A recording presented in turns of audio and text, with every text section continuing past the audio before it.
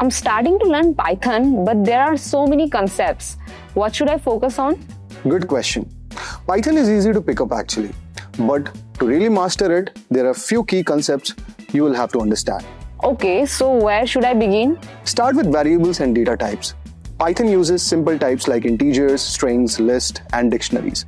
Understanding these is crucial because everything in Python revolves around how data is stored and manipulated.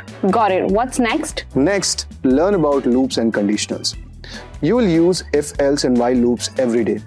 They are what let your program make decisions and repeat tasks. So I guess functions are important too? Absolutely. Functions allow you to write reusable code.